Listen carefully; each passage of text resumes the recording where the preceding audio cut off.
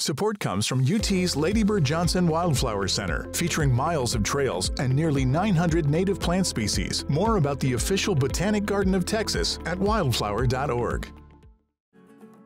I'm pretty artistic. I mean, you can tell from my red hair and loud colors, but my husband's an engineer who also is artistic.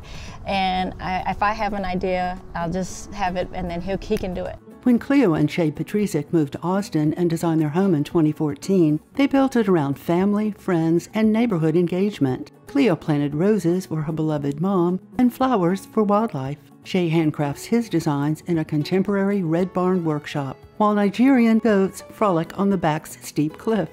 Mainly, they wanted to give their son Graham, now 8, a fun inside-outside connection. One of the things we asked the architect to do is give us a large playroom or homeschool room, but we wanted the kitchen, playroom, and outdoor space to be easy to see, easy for kids to get in and out. So we have a big sliding door and the house can just open up.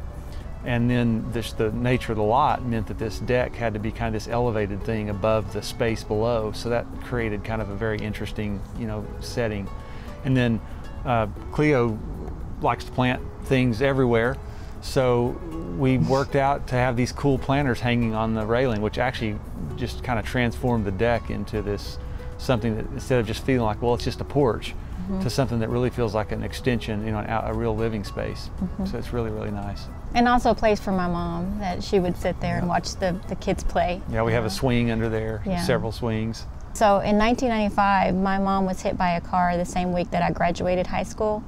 And before that, I always grew up with her garden. We grew up really humble beginnings. My parents are Mexican immigrants, and my mom even brought some of her plants from Mexico to her house in Dallas, and we actually still have her plants that she brought over. That was something that she always taught, no matter wherever you are and what station of life you're in, you can have a garden. That's something that I appreciate from her and what I wanted to replicate here, because me and my sister share custody of her. She has brain damage, and the way that I oriented the house and the garden, the rose garden particularly, she loves roses. I wanted them to be for her. Every other month that she stayed with us, she had fresh cut roses, and the house smells like the roses, and it's impressive. So that's what we did for my mom. And I love to tell neighbors who walk children or older people about plants, because if engaging them in any way, either by learning the history or smelling them, gets them to want to try it themselves, that gives me so much joy, because that's what it was for me and my mom. They give so much, given that you only have to do things for them, every couple months. The plants that require the water obviously are roses, but a lot of the other plants don't, and they give so much, like passion flower. This perennial even survived the 2021 freeze to quickly ramble over ornamental trees that didn't make it. Screening the driveway from late spring to frost, abundant flowers feed bees and butterflies. The gregarious flower that we planted, another thing that I really wanted there, because we have hundreds of butterflies. The kids, they get so excited seeing all the butterflies. There's so many plants that I wanted the hummingbirds and the bees and the butterflies to have. The frogs, we get so many animals that I've never seen before. And it's really cool that this has fostered an environment where we can have an abundance of all kinds of animals. Cleo sprinkles around colorful trinkets for even more discovery fun. Parents and kids alike check out the little free library. They even bring composting right out front.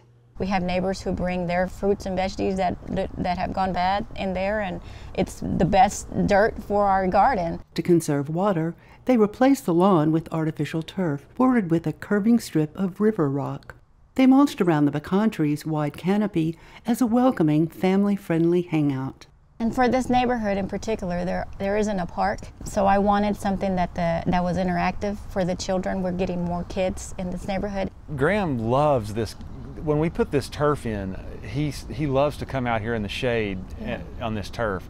He and his friends they love to come out under this pecan tree where this soft grass is, and they'll bring Pokemon cards out here and just spread out. It's kind of cool. I didn't expect that. She doesn't like fences. She decided she didn't want anything that was too tall where you couldn't see the house. So we don't have a fence in the front particularly, but we do have the rose trellises, which are substantial, so you do get some separation. but you can see through it. And then between the neighbors where you'd actually want some privacy, we use the bamboo, so it doesn't feel hard, but it's actually, once the bamboo's going, it really does provide pretty much, and you can't see through anything. So it feels very soft and inviting, but gives you the privacy you want. And it's a noise barrier too. Before the freeze, it was double that size, but you know, that is all new growth. We had to cut it all the way to the ground early this year, but it's already, you know, picking up steam and growing back to what it was before.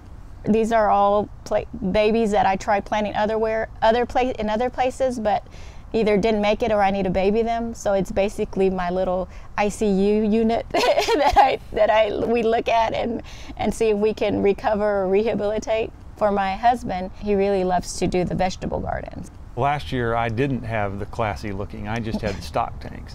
But what I noticed was the metal would get so hot in the sun that I thought it was not good for the roots. So this year I decided to, you know, dress them up a little bit and build that little wooden skirt. I just drilled holes through 2 different shapes of wood, strung it up on a cable, and the wood doesn't wrap all the way around, and I just attached the cable ends around behind the stock tank with a screen door spring. You know, it's just a facade, but it keeps the tank cool to the touch. If you touch the metal behind that wood, it's totally cool in the summer. It actually looks really substantial and kind of architectural, but it's really nothing more than a bunch of scrap wood and some screen door springs and cable. It was kind of both to improve the appearance and to try to improve my gardening yield on my tomatoes, which has so far been abysmal. This area was a backfill for a lot of the houses that were built long ago, so there's a lot of rock back there, and we thought it would be the coolest thing for a little boy. But guess who else likes rock? Snakes. So I thought, okay, what could we have back there that could handle the heat? And you know, we can't have dogs outside all day long. It's too hot for them. But goats are desert animals, and snakes don't like that foot traffic stamping in the yard. So we got the goats for several reasons. Obviously, I love goats, but I also thought they could keep snakes at bay. They love, you know, trapezing through the yard and balancing themselves. It's so cute. Well, they don't like rain, so basically this house is a bridge.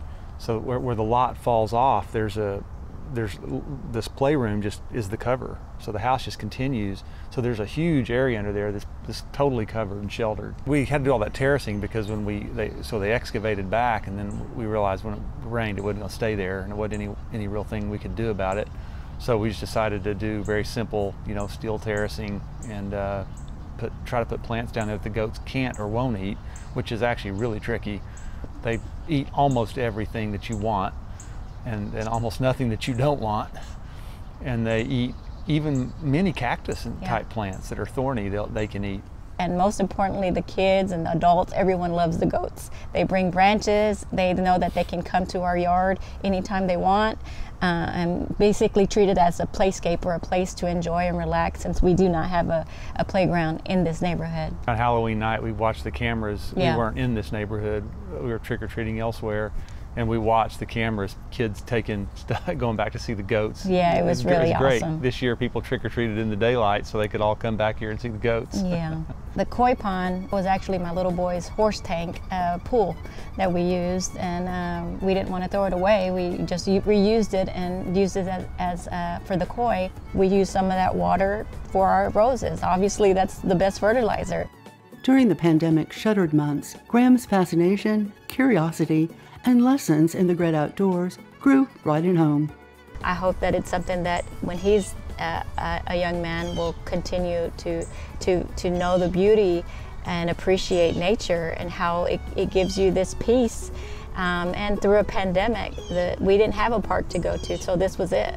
And we were able to use this as a place to nurture our soul, and you know, we spent a lot of time working and planning new things during that time. And I hope that it carries for him like it carried for me and my mom. Wherever you are, in whatever circumstance you are, you definitely have time to take care of plants and to appreciate them, because they give so much to you.